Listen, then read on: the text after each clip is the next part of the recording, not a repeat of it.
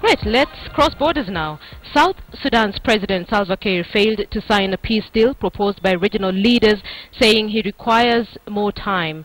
Igad mediator for the regional Seyoum Mesfin said Kiir's side required 2 weeks before signing the peace deal that was accepted by the South Sudanese rebels.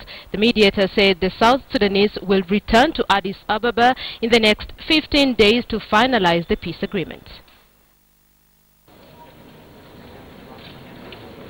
By the time South Sudan's rebel leader Riek Machar and Pagan Amum, the Secretary General of the ruling Sudan's People's Liberation Movement, took to the podium to put pen to paper, it had been evident that many had anticipated this moment, most of them clinging to some optimism over whether both warring factions would agree to finally bring the conflict to an end.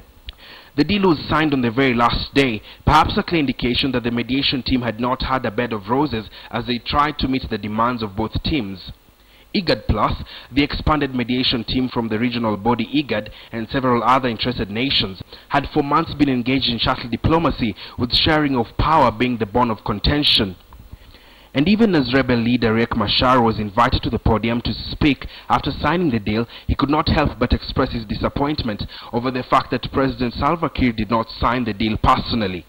Lead mediator Seyoum Mesfin was however quick to clarify that only former detainees and rebels signed the deal, stating that government had its reservations and would sign it in 15 days.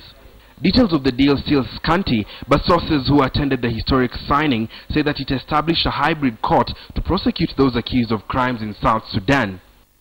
The biggest beneficiaries of the peace deal will, however, be the people of South Sudan, human rights organizations say, as thousands have been killed and millions left displaced, forced to survive on relief food supplied by the United Nations. Ian Wafula, KTN News.